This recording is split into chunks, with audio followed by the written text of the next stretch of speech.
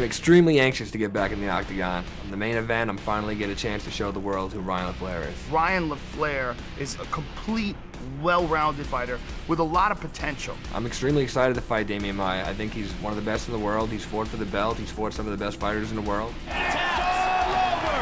That's how good Demian Maia is. Unbelievable! Brazil is a lot of fun to fight in. You got some of the most passionate fans in the world.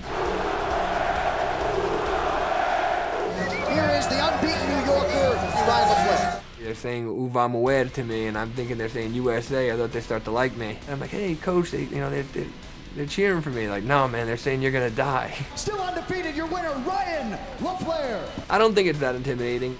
They're screaming at me in Portuguese, and I don't really know Portuguese. I'm not worried about what the fans are saying to me. I'm looking forward to doing it, and I plan on winning the Brazilian fans over. It's very important for me to go into Demian Maia's backyard and steal a win, just to show everybody that I'm here and I'm not going anywhere. Ryan LaFlare.